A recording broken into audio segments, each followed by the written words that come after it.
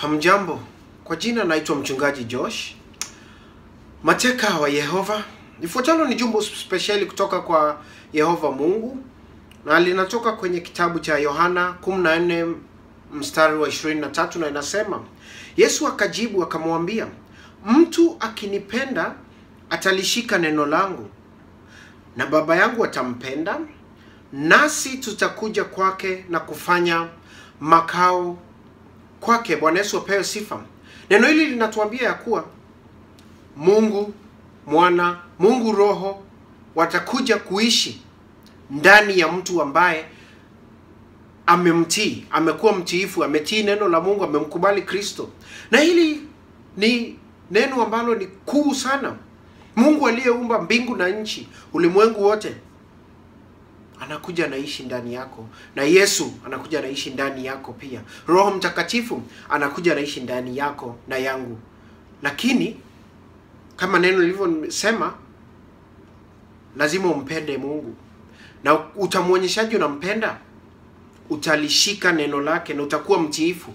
Hakuna njia nyingine ya kuonyesha Mungu ya kuwa unampenda ila kuishi maisha matakatifu na kutii amri zake ambazo zimezungumzwa katika neno lake. Kwa hiyo ningependa tukumbuke ya kuwa kutaka kushinda katika hii dunia, katika shida za hizi dunia, katika masomo yako, katika ndoa yako, hadi ufalme wa milele na milele wa Mungu, hauna budi ila kumpenda Mungu, kumkubali kwa maisha yako, kuishi kama mtu mtiifu, naye Mungu Baba, Mungu Mwana, Mungu Roho atakuja kuishi ndani yako. Kabla niendelee, ningependa kutaja mambo matatu. La kwanza ni hakuna Mungu mwingine wa kweli ila Yehova Mungu. Ni kwa nini nasema hivi? Kwa sababu dunia imeamua sote tunamwabudu Mungu mmoja. Huu ni uongo kutoka kwa shetani. Na tunajuaje Mungu wa kweli ni Yehova Mungu? Ni kwa sababu Yehova Mungu anamthibitisha Kristo kama mwokozi wa dunia. Mungu ama miungu mingine ambayo imekataa ukweli huu si Yehova Mungu. Kwa hiyo nasema Buddha si Yehova Mungu, Allah si Yehova Mungu, miungu ya Wahindi si Yehova Mungu.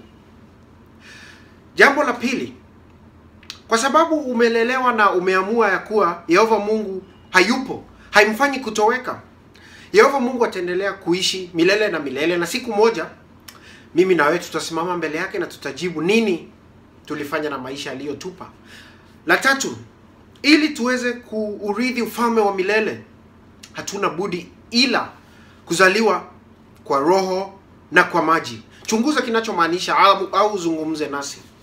Nitaruka katika somo la leo. Linatoka kwenye kitabu cha Waefeso 3 mstari wa 16. Na inasema, awajalieni kwa kadiri ya utajiri wa utukufu wake, kufanywa imara kwa nguvu kwa kazi ya Roho wake katika utu wa ndani. Bwana Yesu apewe sifa. Neno hili linaonyesha maneno mawili: utajiri na utukufu wa Mungu. Dunia na mambo yote ambayo tunayoyaona yaliyoumbwa na yale ambayo hatuyaoni yaliumbwa na Mungu kuonyesha utukufu wake. La pili, somo la pili katika neno tumesoma ni utu wa ndani. Utu wa ndani ni mgani? Ni utu ambao hauwezi kuguza na mkono, huwezi kuona na macho, lakini upo. Kwa mfano upendo. Upendo upo, tunajua. Lakini huwezi kuushika uweke kwenye friji ama uambie mtu ndio ule upendo. Huwezi ona. Unaona kwa matendo yake. Huo ndio utu wa ndani. Lakini kabla niendelee, ningependa kuwapa hadithi. Kulikuwa na mbio za masafa marefu zilikuwa zinafanyika Ulaya, na jamaa moja kutoka nchi ya Ethiopia alikuwa ameenda huko, anaenda kukimbia, na alianza kukimbia. Alikuwa amefanya mazoezi na alikuwa amefuzu kuingia katika michezo hii, na alikimbia akakimbia. Kulikuwa ni wakati wa msimu wa jua, hususan summer, na alianza kuzidiwa na jua kali na joto kali, na akaanza kufifia. Na ilipobaki takriban kilomita 5, alikuwa katika nafasi ya 10. Haikuwa kawaida yake. Alikuwa mtu ambaye anakaa kuwa mshindi kwa michezo hiyo mingine, lakini joto hili lilikuwa limemshinda, na ilikuwa ni wazi kuwa hawezi kushinda michezo hii ya kukimbia. Lakini ilipokaribia baki kilomita 3, alionekana kupata nguvu na akaanza kukimbia, na akakimbia na akapita kila mtu, na mwishowe akakuwa mshindi. Alikuwa nambari 1. Baadaye alikuja akahojiwa na wanahabari na wengineo na kumuuliza, ni ulipata wapi nguvu na ulikuwa umefifia?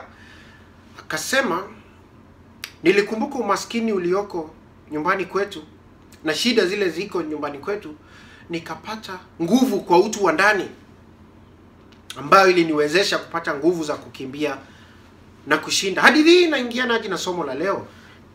Samahani.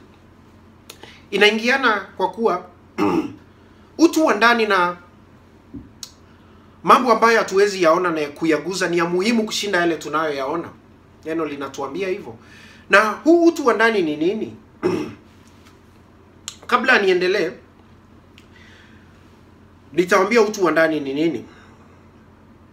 Twaweza kujitahidi kutengeneza tunavyoonekana nje, kama mavazi, vitu tunavyopaka, gari tunayoendesha, nyumba tunayoishi, vile tunavyotembea, vile tunavyoongea. Tunaweza jitahidi kutengeza hayo ambao watu wanaona. Lakini utu wa ndani ni ngumu sana kutengeza. Na huu ni kusema nini? Ni kusema ya kuwa utu wa ndani ni matunda ya Roho Mtakatifu. Na matunda ya Roho Mtakatifu kama vile kuwa mpole, kuonyesha upendo, kuvumilia, haya ni matunda ya Roho Mtakatifu. Bila Roho Mtakatifu, kama vile neno la leo limesema, kufanywa imara kwa nguvu kwa kazi ya Roho wake katika utu wa ndani. Ni Roho Mtakatifu anayotupa nguvu katika utu wa ndani ili kuweza kupata matunda ya Roho Mtakatifu. Na matunda haya ya Roho Mtakatifu ni gani?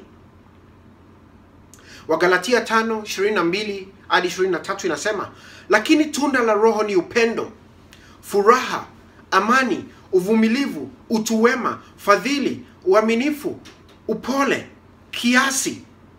Juu ya mambo haya kama hayo hakuna sheria. Huu ndio utu wa ndani. Tunaweza kumuona mtu ambaye ana roho wa Mungu, anaishi katika nyama,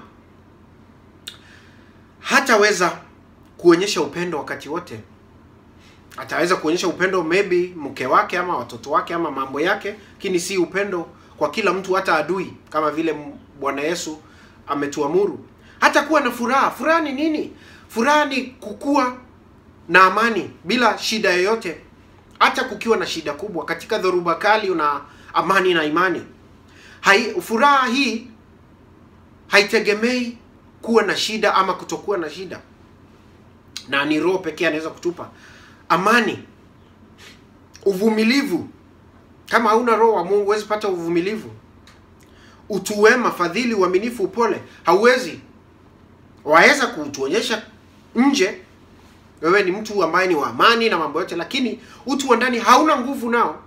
Na inategemea unamuomba nani. Kama unamuomba Mungu na umemkubali Yesu na umepata Roho Mtakatifu, ataweza kupatia nguvu za utu wa ndani. Na ni muhimu sana tuweze kushughulikia utu wa ndani. Na ni Bwana Yesu ambaye tukimkubali anatupa Roho Mtakatifu, na tunaweza kupata nguvu za roho za utu wa ndani ili tupate matunda hayo nimesoma. Kwa maana waweza kutembea na kuonyesha watu wewe ni mtu mzuri, una mavazi mazuri, unazungumza vizuri mbele ya watu, hususan ndani moyoni mwako una shida, lakini ujue aliyekuumba, aliyeniumba anatuona mpaka ndani ya roho yetu. Mawazo na mipango ambayo tunayo, mambo ambayo tunayoficha watu, yeye anaona. Yeremia 17:10 nasema, mimi Bwana na uchunguza moyo na vijaribu viuno, hata kumpa kila mtu kiasi cha njia zake, kiasi cha matunda ya matendo yake. Yesu apewe sifa. Kisha watu wewe ni mzuri kwa maneno yako na vitu unavyopeana kwa maskini, Mungu anakuchunguza roho. Mungu ananichunguza roho. Kwa hiyo ni muhimu umkubali Yesu, upate Roho Mtakatifu ili aweze kukupa nguvu za roho za utu wa ndani. Na tunawezaje kuwezesha utu wa ndani kupata nguvu? Ndio, umepata Roho Mtakatifu, na akiwa ndani yako lazima uzungumze na Mungu kupitia kusoma neno, kupitia kuomba katika roho. Ni lazima tuulishe utu wa ndani kupitia maombi, kupitia kusoma neno, kupitia kukaa na wanaompenda Mungu.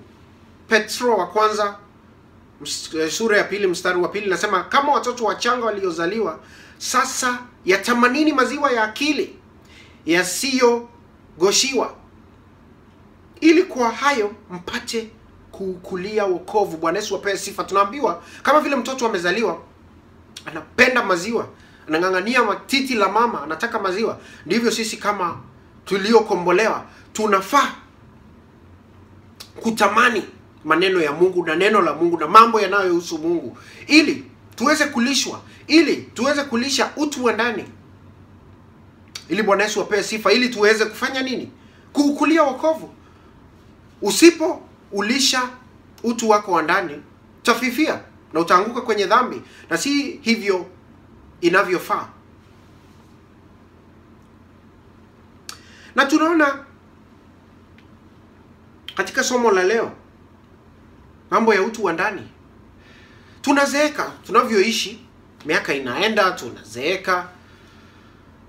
Lakini kama uko na Yesu, utu wa ndani, matunda ya Roho Mtakatifu, nguvu zako za kiroho zinaendelea kupata nguvu kadri unavyo ilisha.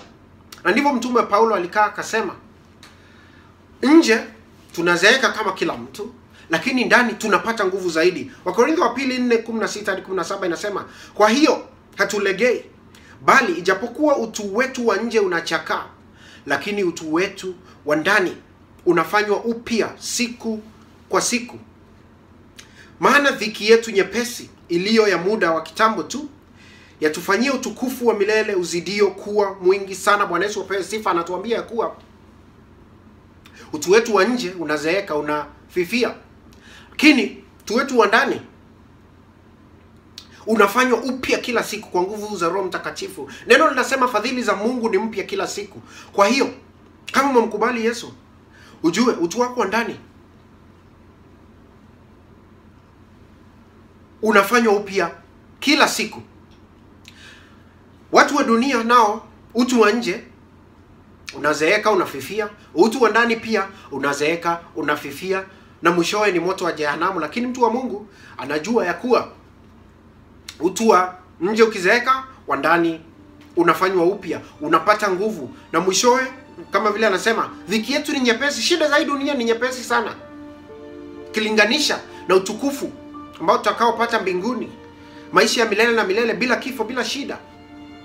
Tunavumilia shida yoyote tunayopata hapa, kwa maana Yesu ako nasi.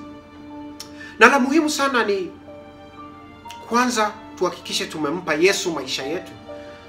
Kwa hiyo kama hujampatia Yesu maisha, ningekuomba sana uamue, kwa maana jana imepita, leo ndio Mungu amekupa, kesho hauna uhakika nayo. Kwa hiyo leo ukisikia neno la Mungu, mkubali Yesu. Na kama tulivyosoma kwa somo la leo, Mungu ni mtu wa kupeana. Alimpa mpaka Yesu akakufa kwa sababu yangu nawe, ili tuweze kuishi maisha ya milele na milele. Kwa hiyo kama hujapatia maisha Yesu, zungumza nasi, zungumza na kanisa lilo karibu na wewe, na Bwana Yesu ambaye mwenye nguvu zote atakuchunga na atakulinda kwa maisha haya na maisha yanayokuja. Wapendwa, hadi siku nyingine, ni mchungaji Josh. Shalom.